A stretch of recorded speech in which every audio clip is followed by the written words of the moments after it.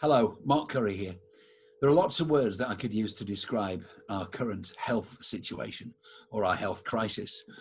Weird, surreal, strange, unbelievable. But as far as our industry is concerned, the business that we call show business, the word is uncertain. None of us, performers, people who are working in the theatre backstage, front of house, people who are working in television, technicians, none of us know when we will be working again. And those of us who don't know when we're working again, but who are lucky enough to have some financial security, can get through this period. But there are lots of people who are not quite so fortunate. And right now is a very difficult time for them. So I wanted to do my bit. And I'm putting together a series of conversations called Conversations with Mark Curry, with some famous faces, some of them mates, some people that you'll know, I'm sure. Just chatting to them about their lives, their careers, what they're doing now, their plans on hold because of this situation. And it would be great if you could enjoy those interviews and those conversations. But what would be really wonderful would be if at the end of watching those conversations, you could hit the donate button and just give whatever you can, which would really help performers, workers in theatre and television who are going through this very, very difficult time. So it's really easy. Sit back, enjoy it. And then when you finish watching, just go to the Acting for Others website, hit the donate button, and you'll be taken immediately to the Just Giving page. It's really simple. Just give as little or as much as you can. Thanks so much for watching. My conversation today is with an actress whose credits include 12th Night at the National Theatre in London, Macbeth at the Globe. Recently, she starred alongside Clive Owen in the London production of The Night of the Iguana, and she played the leading role in Pack of Lies at the Menia Chocolate Factory. Her films include Gosford Park and The Importance of Being Earnest, and she's even created the role for the voice for the animated version of Angelina Ballerina. She is the daughter of the late great actor Michael Williams and the currently great Dame Judi Dench. She is Finty Williams. Welcome. Oh, it's so lovely to be here, and it's so lovely to see you. It's great to see you too. And in this current situation, we are allowed to go out a little bit more. The absolute lockdown has stopped. But how's it been for you so far, this situation? Well, we've been in London. My boyfriend Joe was in a play at the Menia Chocolate Factory, which opened on the 13th of March. And they did 2 previews, which I was lucky enough to see the first one, and it was utterly extraordinary. And on the Sunday, which was about 4 or 5 days before the rest of the West End got to sort of deal with it all, they were told that somebody in their cast had contracted corona. Oh, wow. So they were shut down immediately. So we were all advised, Joe and myself and my son Sam, were all advised to self-isolate. So we did. And we're in the middle of London. We're in Stockwell. We are lucky enough to have a garden. But thank God for various sort of, Covent Garden market vegetable people who delivered huge boxes of vegetables to us. And all those people who deliver groceries. We were able to self-isolate for, I think it was about 6 weeks we did it. Which is a long time to be together, isn't it, really? It was a really long time. And we realised quite quickly that we had to sort of go to our various rooms and do our own thing during the day. But then I said it was really important that we all came together in the evening and have supper together and talk about how we feel, because, it's one thing for how I felt about it. I wasn't currently working. I didn't have a job. Joe, obviously his job had been cancelled really abruptly, what was going to be an amazing job for him as well. And then there's Sammy, who's 22, who suddenly had landed a great teaching assistant job and felt really secure in who he was and what he was doing, and suddenly the rug was pulled away from under his feet. And so, I realized quite quickly that it was really important for us to have a really sort of open dialogue about everything we were feeling. And I said to Joe, we all have our various tolerances of each other, and just like any family do. but we just had to widen the circle just a bit more to take in sort of any irrational feelings that people were going through. Yeah. I've got a godson who's about the same age as Sammy. I know that Sammy's met him, Oliver, and I've been talking to him on FaceTime and WhatsApp.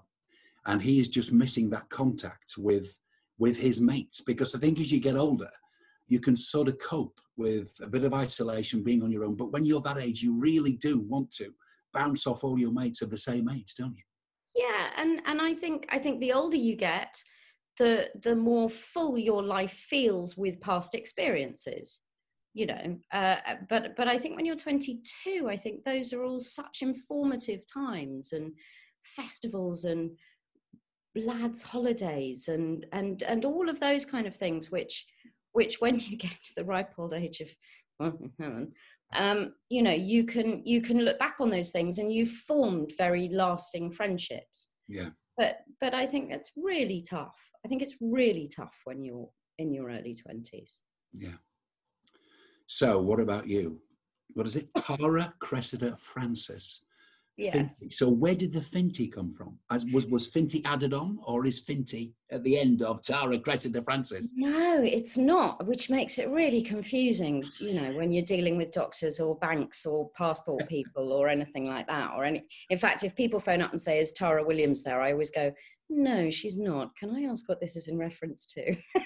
And then they normally tell me I'm overdrawn or something like that, and I can say that I'll pass it on to her.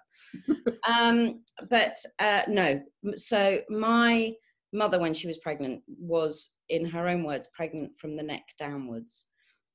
And they were convinced that they were going to have a boy, and they were going to call him Finn. And when I was born, my dad said to my mum, Jude, it's not Finn, it's Finty. But then I think it was Norman Rodway who said, you must give her a proper name as well. And he came up with the name Tara. I think it was Norman Rodway. Right. And so, yeah, Tara Cressida Francis. But Go Finty, figure. When people always say to me, Finty, what does Finty mean? Never heard of Finty, which is, it's lovely to have that lovely, unique, unusual name. I love it. And what I really love is that, thanks to Twitter and Instagram and Facebook and all of those things, I'm getting messages from people saying, oh, my name's Finty. I never knew where it came from.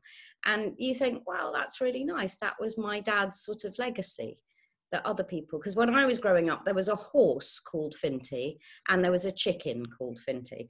And those were the only other two objects that had my name. I do think that one year in Crufts, they're suddenly going to come up with some kind of breed of giant poodle that's called the Finty. I think it would be quite sort of, you know, I think it'd be quite appropriate. Yeah, and I could see you going through those hoops and jumping over those fences. You could do it. Yeah, mate, I'd do it like a shot. So you were born in 1972. So thanks for that. Yeah. Well, you know, it's all there. It's all there. In 1972, was your dad, Michael Williams, and your mum, Judi Dench, already very, very well established? They were very well established, equally with the Royal Shakespeare Company. I mean, obviously, they'd worked a huge amount before that, but I think that was a sort of golden time for the RSC. I think they'd been there for like 10 and 12 years respectively at that point. So we lived in a house just outside Stratford with all my grandparents, and we had a house in London. So we split our time between the two things. But yeah, they were very much on a level at that point. And do you remember the first time you saw either of them on stage? I remember being backstage at the RSC a lot, like as it was. It's all changed now, but as it was, I remember being backstage there. The first time I really remember seeing them, I think I was about 4, and they did a musical production of Comedy of Errors. And my dad played one of the Dromios and my mum played Adriana. And Roger Rees was in it, and Nick Grace and Francesca Annis, and like amazing people. And I always remember at the end I can remember what I was wearing. I was 4 years old. I was wearing a tartan dress, and my dad, they sang this beautiful song at the end called "We Will Go Hand in Hand," and it sort of all sort of petered out, and people would get up on the stage and dance. And my dad came out at the end, and he came down into the audience and he picked me up and he took me back onto the stage and said, "Go on, wait." And that was the first time I was on stage. So. And you can remember all that. And of course, one imagines that being in that situation, that theatrical situation, one imagines that at home it was colourful characters, the house was full of life and full of drama and comedy and everything. Was it like that? I don't really remember it being anything other than, you know, because we lived with my grandparents. So yeah, it was very, they used to have some humdingers of rows, mainly over things like kettles and irons and things like that, and how to cook roast potatoes. But I had my best friend, Emma, who lived 5 minutes up the road. And I remember summers spent with her. And I do remember going into the theatre and meeting amazing people, but I never remember it particularly translating to home. It was always very stable and calm, and it always seemed to be the summer. Always. Really, that's interesting, isn't it? Because I was thinking the other day that when you look back at school holidays, it always seemed to be long, hot, sunny days, and it probably wasn't, but it seems like it is currently now. Yeah. I never remember a summer where it was like, bleh. Yeah. But then I suppose we lived through the summer of 76, so I remember that being very hot. Yeah, that went on forever. So as a child, did you already think, I want to do this, I want to be up there, I want to be on that stage, it's magical? Did you think that? No, I think, according to my mother, I wanted to be an acrobatic nurse, because because you know those things they used to have above beds for people who'd broken their legs or something, like a thing that you pulled yourself up on. I think I thought that I could sort of go and do trapeze type stuff on all of those things. I don't think the nursing came into it particularly, so there was obviously some kind of artistic input even then. Trapeze artist, that didn't last for very long. Dancer lasted a very long time. Did it? Yeah, I really wanted to be a dancer. I wanted to be a ballet dancer very badly. Okay. But you can imagine that some kids born into that situation might just say, I don't want this, I do not want this, I want to go. But you embraced it, and you ended up going to drama school, you went to Central. Yeah. So obviously by then you'd really decided that's what you want to do. Yes, I had.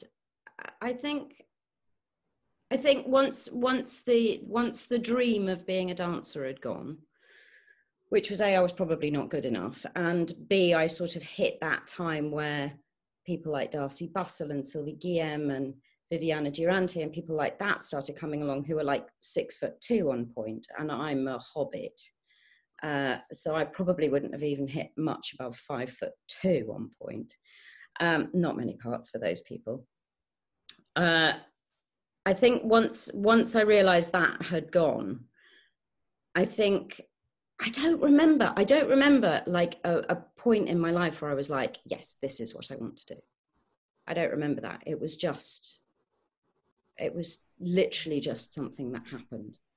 It was just there. But you went to Central, as I said. So did your parents say, if you want this or you want to try this, it's a really good idea to try? Are you very keen on training, or was that your decision? They said, if you want to do it, you have to train. I don't remember them saying, this is a bad idea. I think maybe if it had happened a couple of years later, I think maybe somebody might have sat down and gone, you're going to spend an awful lot of your time being compared to your mother. But by that point, she hadn't done the Bond films or anything like that. I kind of wish somebody had. I don't know whether it would have stopped me. I don't think it probably would. But I decided to do musical theatre at Central because it is my biggest, hugest, most all-encompassing passion. And at the time, I figured, however stupidly, that it was something that my mother probably hadn't succeeded that much in. She'd done cabaret in 1968. That was before I was born. She was cast as the original Grisabella in Cats in 1982, I think, but then had pulled out of that. But it was always sort of known in our house that she couldn't sing. Right. And I think there was part of me that thought, oh, okay, so this is an avenue that I could pursue that maybe hasn't been covered by other members of my family. Yeah, that was a mistake. Because she's done everything. She's done absolutely everything. And so have you, practically, by the way. Yeah, well, my final show at Central was a musical that my mother had never seen called The Little Night Music. Go figure. Yeah. And 6 months later, I think it was about 6 months later, 9 months later, something like that. She, of course, made it definitive and iconic, and she's a wonder. And were you okay with that? Because when you're older, you don't have the envy or any of that going on. But was there ever a time when, you know, she went and got something like that and you thought, but I want to do that. That's what I want to do.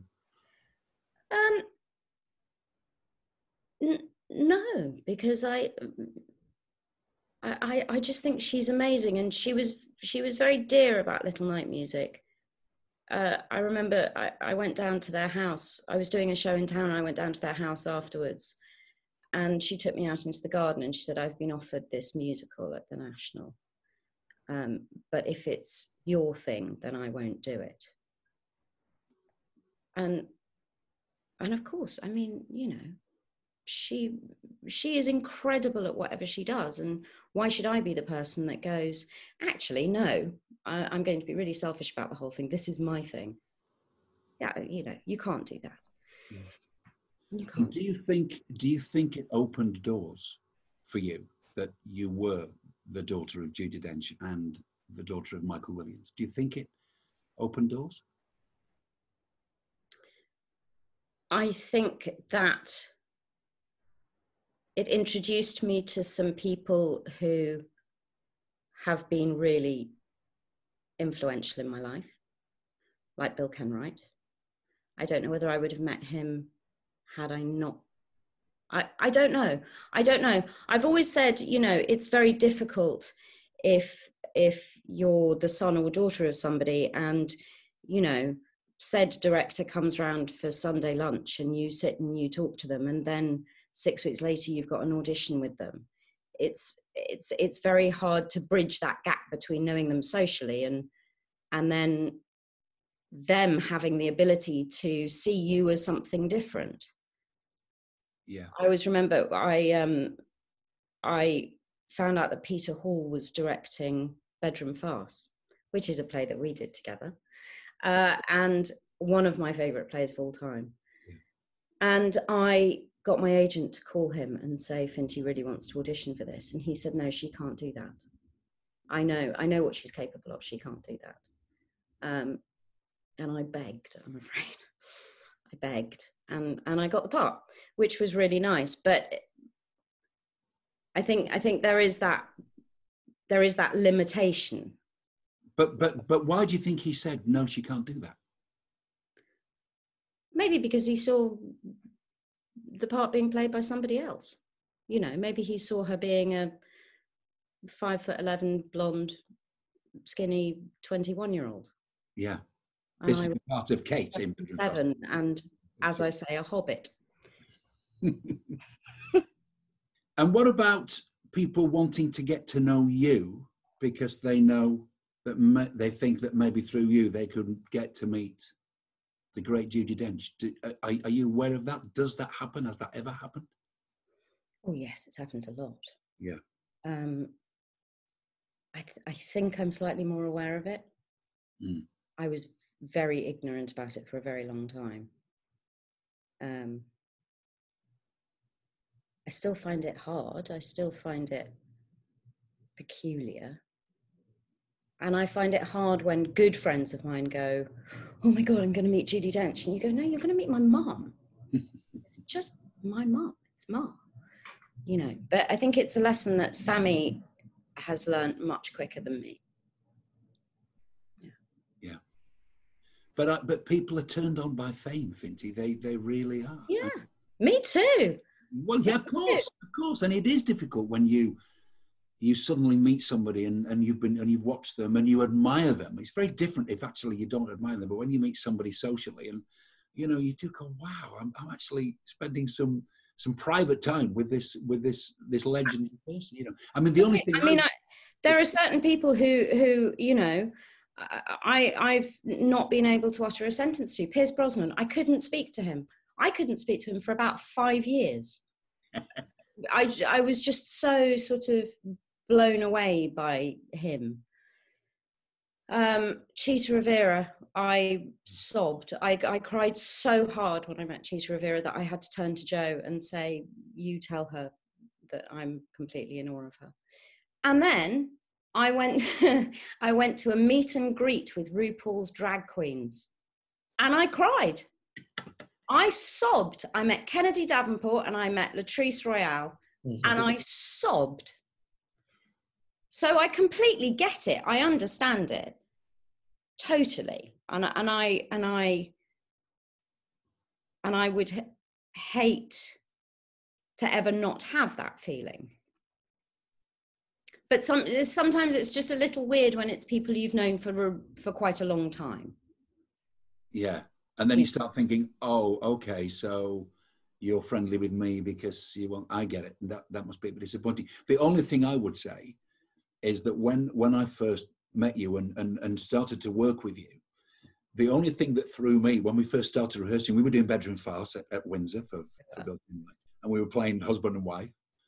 I remember sometimes looking at you and I could see and hear your dad, and then I could see and hear your mom, and then I saw you. And for the first few days, I remember saying to friends, she's fantastic, but I can see a bit of Michael, because Michael was such a wonderful actor, but a wonderful comedic actor. Genius comedy actor. And I could see all these things, as you often can when you look at children of parents. You can see all the different bits going on. And that threw me for a few days.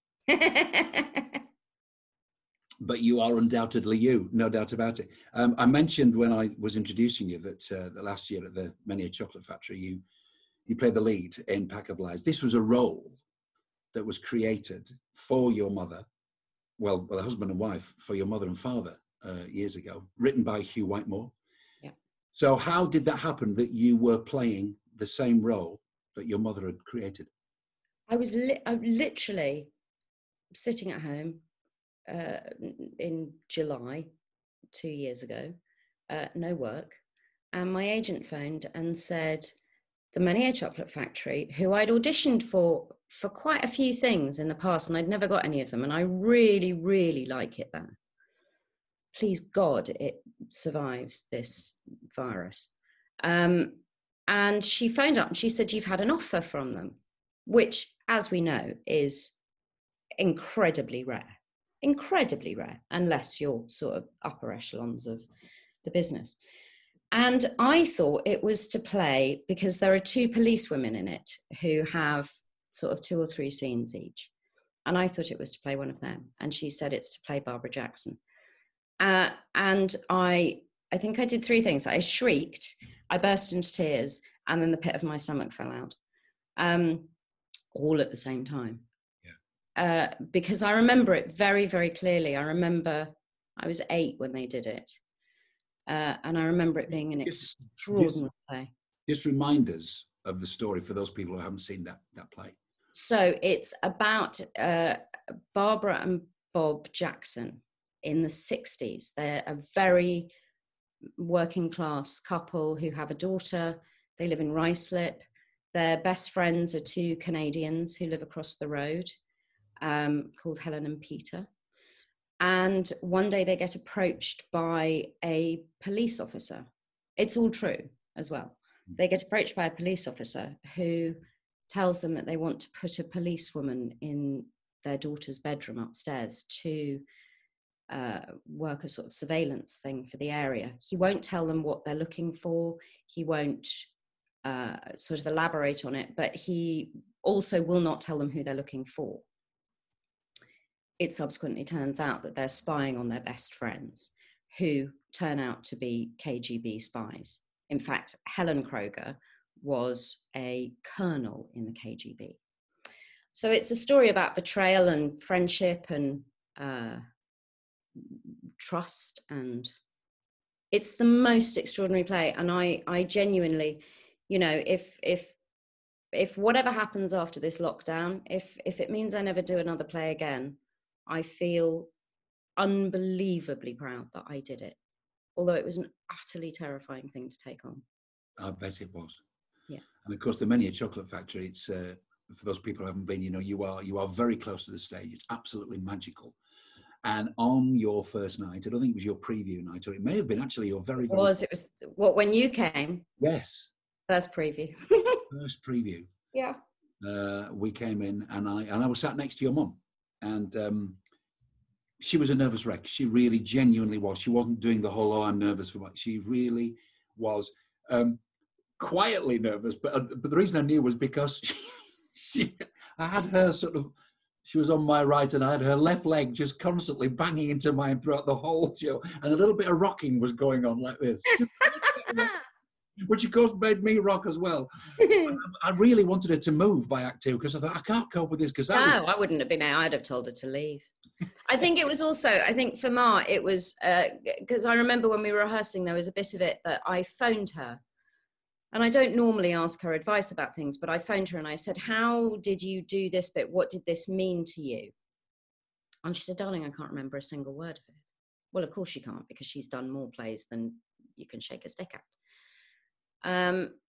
But I think the reason she was, because I didn't know that she was at that preview. She was supposed to be coming to the first night and I didn't know. Jo knew. But I think it was so much to do with the fact that my dad had been so amazing in it. Yeah. And I think it was because the person who played my husband was Chris Larkin, who is Maggie Smith's son, who we've known for such a long time. So, and Jasper Britton was in it, Tony Britton's son, and Ma had been great friends with Tony Britton. And I think it was a lot to do with facing that memory of my father, much more so than whatever I was doing. Yeah. I mean, she was probably a bit nervous about that. I would have been. It was a heck of a role. And what did the Evening Standard say? I've got it written down here. A performance of unflagging strength. Wow. That was just one of the great reviews that you got, because you know, I was nervous about that. I was nervous that maybe some critics who'd seen your mum do it would start comparing and all that, and none of that happened. Me too. It was yours. It was totally yours. Absolutely. Well, it was a huge privilege to do it. Huge, and one that I will genuinely never forget. I could do it probably every single night in rep with Bedroom Fast with you for the rest of my life. That would do for me. I'd be very happy with it as well. Yeah, I think we'd be okay. The one thing you are, apart from being terrific on stage, is you're a great company member. You really are. It is like a family, and you make sure everybody's happy. And when I say everybody, I don't just mean people on stage. You know, you're very aware of it being a team effort, and that's just inherent in you. And I gather that your mum is exactly the same. Yeah, completely. And she's amazing. She's amazing. She you know, she's always been asked whether or not she'd do a one-woman show, and she said, why would I? Because for her, it's about the people. And for me, it's about the people. And you know, but I have to say that being a good company member, I learned a lot of that from you, because you are probably the greatest company member. You're like Hugh Jackman in The Greatest Showman. I mean, you're like, you know, you should be running about in a red jacket singing songs. Well, I am usually. You are normally, actually, to be perfectly fair. But, you know, the quizzes and the just keeping everybody sort of on top and reminding people how lucky we are to be doing the job. Yeah. No. But, you know, one story I remember, we were doing a play and you had a lot to do. We were doing a farce, a Ray Cooney farce called Move Over Mrs. Markham, and you were Mrs. Markham. You never stopped in the play. You were racing about on and off, a lot, just physical as well as mental. And you came off after Act 1 and you immediately went and made this flask of tea. And I thought, why is she making herself a flask of tea? She's got a... Stuart. And you were making it for the guy in the car park at the mill at Sonning who actually looks after all the cars. Yeah. And I said, what are you doing? You said, I'm making this for Stuart. It was the first thing you were doing. You know, that says a lot about you, I think. No, he was standing outside in the pouring rain. We were all on stage having a bit of a laugh. You know, other people have it much harder than we do. We were just having a really nice time. I laughed more in that play on stage than I think any other play I've ever done. In fact, I think I've laughed more on stage with you and Delmy Thomas, who is an actor in Move Over Mrs. Markham, than I have with any other two people in my life, I think. And, you know, as wonderful as that is to laugh with somebody on stage, it's also terrible because, you know, you try and keep in it, you try and keep in character, but you look at somebody and there's a little thing, and it doesn't happen with everybody, but there's just something. You look at certain people and you just... And I'm really susceptible to that. I'm really bad. I'm sure I have a terrible reputation for that. Do you help your mum with choosing projects? Does she come to you for advice on stuff? Not really. She gets either a director or her agent or a writer to tell her the story, and if she likes the sound of it, then she goes ahead and does it. She can't see anymore very well, so reading scripts is a bit out of the question. But she has a pretty good instinct. Yeah. So there's nothing that's come along that she said no to and you said, Mum, you must do this. Or the other way around, you know, she wanted to do something, you said, Mum, don't touch it. Not that I can remember. I remember when she was offered M in the Bond films. I think because filming at that point was not something she felt confident in at all. And I totally understand, because I'm not very good at it either. And I think she probably would have turned that down. But my father sat up all night convincing her to do it, mainly because he wanted to be able to go to the pub and say that he was married to a Bond girl. And it was so sweet. The premiere of Goldeneye, we were all sitting in the cinema in Leicester Square, and that amazing Tina Turner song started playing. And my father just started crying. And he cried and cried and cried. He was so proud of her. He loved it. You followed up your performance at the Chocolate Factory with The Night of the Iguana with Clive Owen. Yeah. So that you were terrific. It was a terrific production. It was a steamy production. That's the word I would use. You really could feel the heat and the sweat and the, you know, that intense atmosphere. I thought it was terrific. What was that like for you? Oh, it was amazing. It was an amazing play. But I mean, you know, when you're rehearsing, you go in for your first day of rehearsal, because essentially it's a play about three people who are played by Clive Owen, Leah Williams and Anna Gunn, who famously was in Breaking Bad.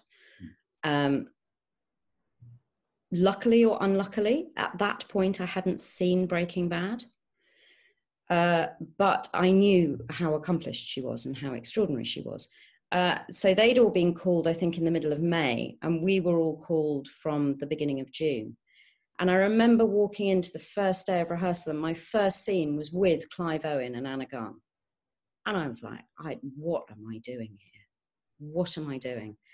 You know, these are two like filmic stalwarts of actors who I've seen in so many things. You know, I'd seen Anna in all sorts of things. And that was quite hard. that was quite tricky. But James MacDonald, who directed it, there were along with those three, there was Julian Glover, and they had the sort of mammoth bit of that play to do. But then there were, I think, 11 other actors in it. And he made everybody feel as important as everybody else. And if you wanted to ask a question, you were never sort of, you know, Clive and Leah and Anna were never prioritized in that. And I said to him, he was like, I said, it's like you've got a mountain of champagne glasses all balanced on top of each other. And you've positioned them so brilliantly that when you pour the champagne into the top one, then every single other glass gets filled. And it was genuinely one of the happiest experiences because of that. And actually, we're all still in contact because we have a fancy dress party every Sunday via Zoom. Oh, that's great. Oh, that's great. You're still in contact. That says a lot, actually, because often you do shows and you all go different ways. And exactly. That's it. It was a short run. How long was it? 12 weeks. 12 weeks. Yeah. Which is quite nice, isn't it? Oh, yeah. I'd happily be in something for like a year. Would you? Okay. Oh, yes. Right. I'd love it. I'd really love it. I love being in the theatre. I love being with a group of people.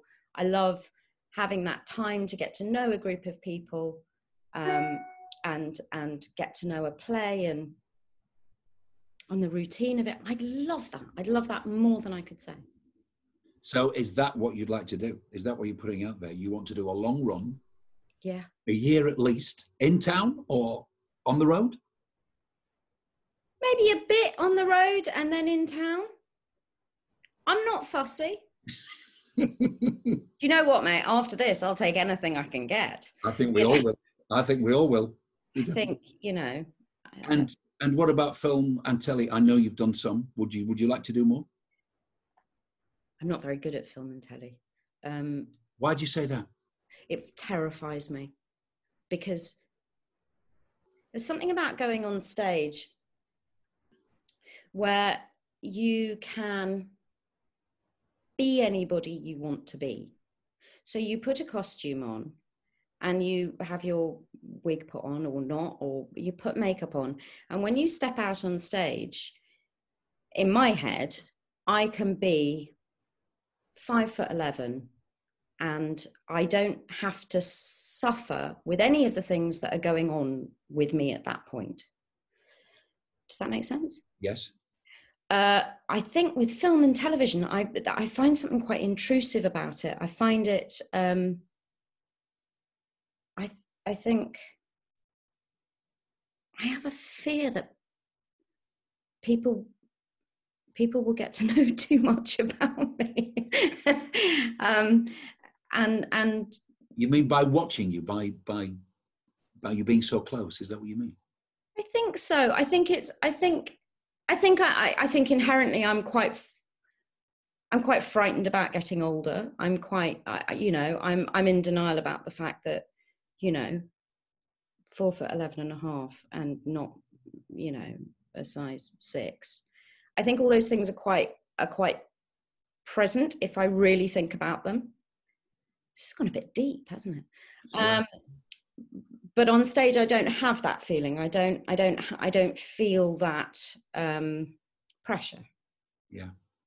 Also, it's that journey thing, isn't it? I mean, I've done very little teleacting, but the bits I have done, you arrive, you've learnt your scenes for that day, and they say to you, actually, we can't do those scenes because it's raining or because that person hasn't turned up. So we're going to do the end scene, where you break down or something. And you, on stage, you get that build up to the breakdown. I really admire so much film and teleactors who can just do it, and particularly things like soaps where it's fast, it's instant, you've got to turn it on there and then. I take my hat off to each and every one of them. I always remember my friend Casey Ainsworth, who I was at Central with, who played Little Mo in EastEnders. When she was in the midst of all of that, she said that on a Sunday she got given 7 scripts that she had to learn. Now I don't have that ability. I learn by repetition. So I think that frightens me a bit. But I think to be able to encompass a character and and, you know, convey so much about it with those kind of time constraints, I think is an extraordinary ability. Extraordinary. I guess you would say that your finest production is Sammy, your son. Was there ever a time when he was showing signs of wanting to perform, or not? No, not at all. He was the person in the nativity play when he came on as a shepherd. I always remember he had the obligatory tea towel, you know, in the dressing gown, and all the little children were standing there, and, you know, they'd spot their mummies and they'd wave and things like that. And Sammy, literally, I'm not joking. So if you're the audience, Sammy stood like this. Wouldn't look at anybody. No, he's passionate about the theatre. He is passionate about musicals. Knows he had an interview with a very renowned director, West End and Broadway director, just recently about the possibility of working for him in a sort of media capacity. And this director then phoned my mother afterwards and said, "Your grandson knows more about the West End and Broadway than I do." He's extraordinary. He's absolutely extraordinary. I mean, I was teaching him musicals from the age of about 4. So he can sing about, about 60 musicals all the way through. But no, he's never wanted to do it. He's now during lockdown flourished in the whole great TikTok world. I don't really understand what that means, but yeah, I think he topped 1 million viewers or something last week. So that's extraordinary. Because you got your mum to do some stuff as well. I switched on the local news here, and they were doing some gags. She was in isolation and yeah. Yeah, he got her. He taught her one of the dances, and subsequently he was on like the biggest Australian radio program. It was shown on the morning show in the States. It was on telly in Spain. It was like, you know. So suddenly he's gone stratospheric. So hopefully that will be fine. And when and if I ever get another job, he can keep me in the manner I'm accustomed. Absolutely. Or not, as the case may be. Yeah. Well, Finty, we're going through weird times, as you know, and the reason we're doing this is for performers and people who work in theatre, you know, technicians and people who work in the box office, everybody involved with industry, particularly the ones who are having a bad time right now. And that's the reason you've given up your time today and I'm giving up my time. So I know that we wish them well, don't we? We really do. Just massively. We've all just got to cling on. And, you know, if we think of the whole of our industry as a sort of giant arc, we're all on it together, and we all just have to hold on to each other. We're all quite literally in the same boat, and we have to look out for the people who we think are, you know, in maybe on their own, or, you know, aren't near family, or don't have the ability to Zoom or FaceTime because of an inability to grasp the whole technology thing. We just have to look out for those people, but we have to just hang on to each other, because that way, however the theatres start up again, they have to start up again, because we know how vital they can be for people. Yeah. And we love watching theatre as well as much as, well, not quite as much as being. I've missed going to the theatre. I really have, because when I'm not working, I love to go and see other people doing stuff. You know, that inspires me, and I'm really missing that. But you know, we're lucky that financially we're kind of okay, but there are a lot of people who are really not, and it's a worrying time. So I want to thank you so much for doing this, and it's been really lovely to speak to you. It's been great to talk to you. And please, everybody watching this, if you've enjoyed this chat, hit the donate button and just give whatever you can, however little, however much. Just give what you can if you want to. Thanks a lot, and thank you to Finty. Thank you. Thank you so much for watching that conversation. If you've enjoyed it, please go to the Acting for Others website, which is actingforothers.co.uk, and hit the donate button, which will take you immediately to the Just Giving page. And please give as little or as much as you possibly can to help those performers and people in the industry who really need your help financially right now. Thanks a lot.